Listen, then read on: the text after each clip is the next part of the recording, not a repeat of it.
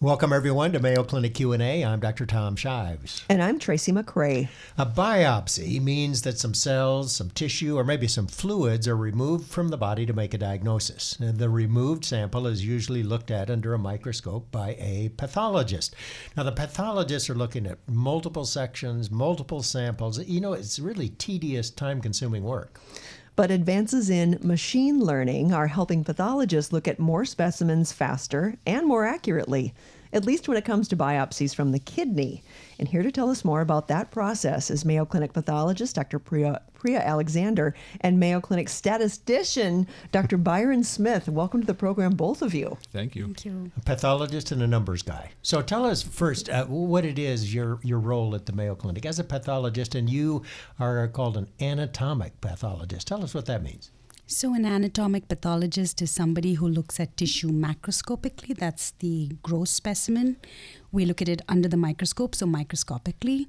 And then we can do additional tests. We can do immunological tests, biochemical tests, molecular tests to arrive at a diagnosis. And sometimes you do special stains. It takes a while to get the answer back, I remember. Yes, you can do all kinds of special stains that help you illustrate special features in the biopsy better. Are you pretty good at it? I mean, I hope so. Are the diagnoses pretty accurate? Diagnoses by pathologists are pretty accurate. It's when you have to do a lot of quantitative studies and a large number of data, then there are questions on, reproducibility, especially when you have quantitative data and semi-quantitative data. That's when there's variability with pathologists. And is that why the numbers guy is here? Absolutely. So, Dr. Smith, tell us what you do. Statistician. How do you get involved with Dr. Alexander? Yeah. So here I am I kind of focus on kidney transplant.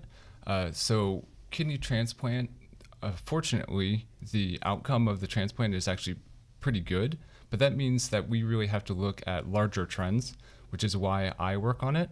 So we are trying to figure out how can we extend the life of kidney transplants through statistical models. And what we found was actually pathology, and the results that pathologists come up with is a significant predictor of outcome. So in other words, patients. if you take a biopsy of a transplanted kidney and Dr. Alexander looks at it, and then you can put some numbers to that and help determine how long the kidney's going to survive? Absolutely. We can take their diagnosis or scores from that biopsy. We can put them into mathematical models and predict whether or not a patient will have a graft that survives longer or shorter. And it's the kidney that brought the two of you together. Yes, that's correct. Why did you have a special interest in the kidney, Dr. Alexander? Yeah, I think ever since medical school, I fell in love with kidney. The pathophysiology of the non-tumor kidney for me is very fascinating. Huh. Plus, there's two of them. Yes, So we hope. We want to talk about this study that was done. It was called Deep Learning-Based Histopathologic Assessment of Kidney Tissue. So tell us a little bit about that. Put that into lay terms for us. So histopathology, as I said, is looking at the kidney tissue under the microscope, and we're looking at unique structures in the kidney, such as the glomeruli, tubules, and interstitium and blood vessels. That's fancy stuff. That's names for stuff inside the kidney. That's exactly. That's stuff in the kidney that helps you make urine. And it has to work for somebody to be healthy. And we as renal pathologists look at this. Renal meaning kidney. Kidney pathologists. We look at the different structures and look at them together with special stains, immunofluorescence, electron microscopy, and we can come up with a diagnosis as to what is wrong with this kidney.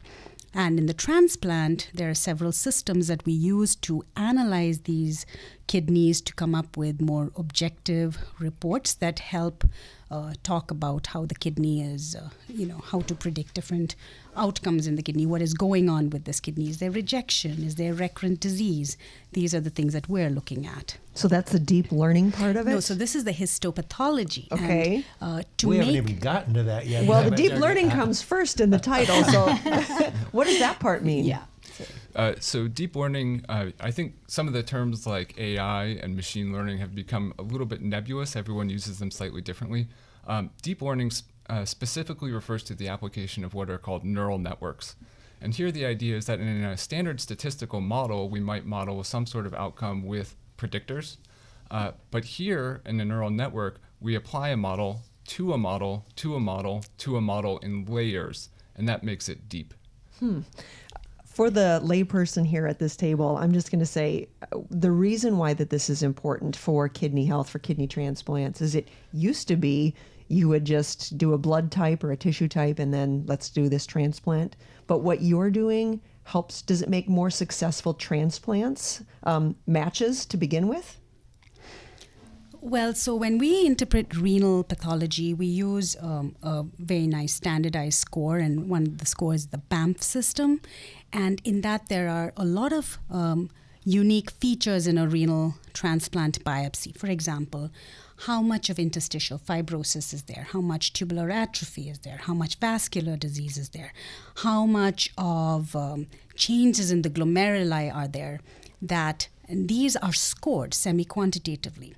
And those actually are very useful when we put them in predictive models to help you predict how the graft is doing. But what we have found, and this is unique not just to renal pathology, but to all pathology, is that when you are dealing with semi-quantitative data, it's tedious, it's repetitive, and you can make errors. And it's not just in kidney pathology and breast pathology when you're looking for tumors. This is where human error in reproducibility is well known. And that is where applying machine learning can really help reduce errors. For example, just counting glomeruli. One would think that's simple enough, and it's not complicated.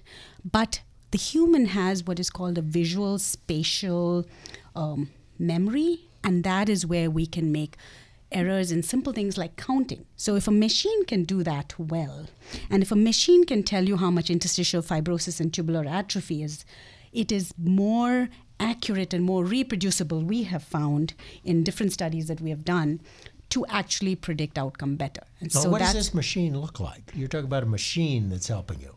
So from the pathologist perspective, the slide, which is the glass slide, is now scanned with different there are several scanners that are available, Aperio and Philips scanners, and you get what's called a whole slide image.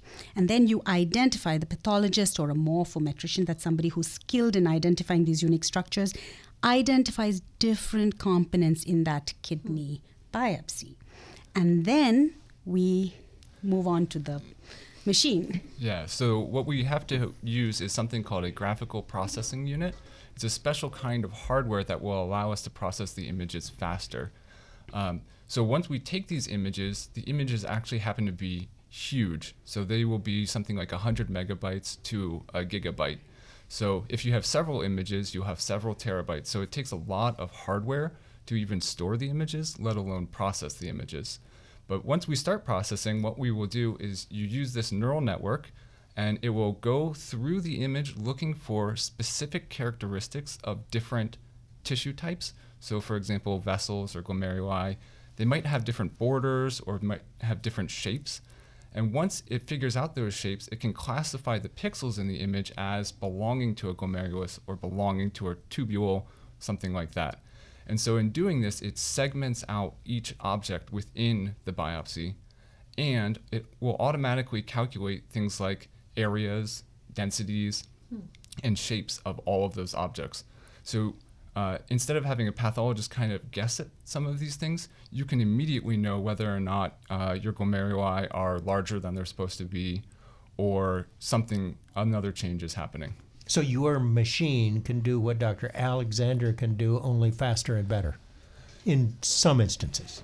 Not for making the diagnosis, but for counting glomeruli and fibrotic tubules or quantitative and semi-quantitative data. It certainly is going to be more accurate. And is this going to become more common as time goes on? I mean, with the ultimately pathologists rely more and more on machine learning and AI to make a diagnosis and to do things like studies like you're talking about? Well, I think we certainly are moving into the era of digital pathology and machine learning, and our Mayo Clinic Pathology is a global leader, and we have an enterprise team with Dr. Bill Maurice, who's the chair of the Department of Laboratory Medicine and Pathology, and Scott Beck, and they are spearheading this movement. And they have actually got funding from the Mayo Clinic leadership to invest in digital pathology and artificial intelligence. And they have actually now partnered with Sectra and Met Systems. And it's going to be a big deal starting from 2020. You can expect to see a lot of applications of digital pathology, and in the near future, AI.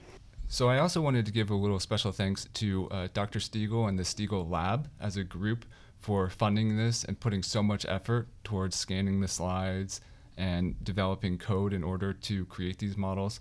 And also to our international collaborators in Radboud, who have... Is that the Netherlands? That is the Netherlands, who ultimately put the model together so that, or at least this initial model, so that we could then validate the model on our biopsy slides and move forward with new and better models.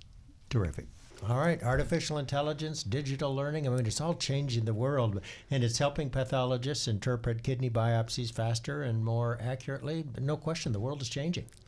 Our thanks to Mayo Clinic pathologist Dr. Priya Alexander and statistician Dr. Byron Smith. Thanks for being with us. Thank you very much for having us. Thank you.